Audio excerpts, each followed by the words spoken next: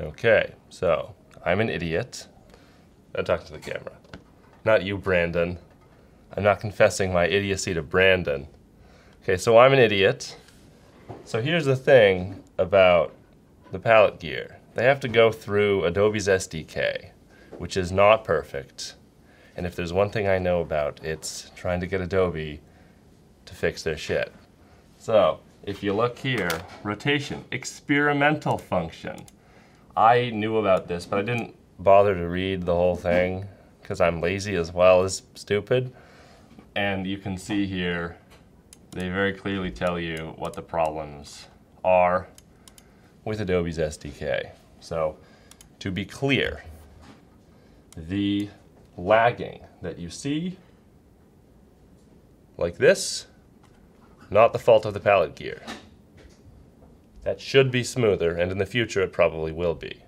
However, the point that I did make about how slow this is to do, that is still relevant. Because look at this. Look how slow that is. So if you go into the sensitivity option here, I have it all the way up to the top.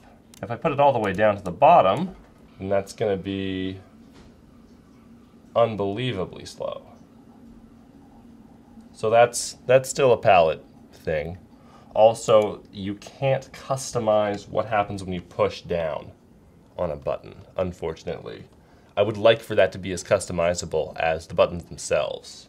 But right now we just don't have that option in here. So those two things are still palette things, but yes, the lagging, not palette's fault. Let's see, what else have we got in here? Geometry color. Let's try exposure.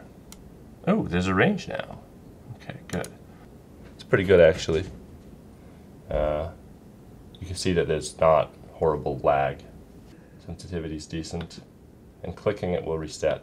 Yeah, that works pretty good. That works just as well as the ripple tangent, which is over here. Color correction.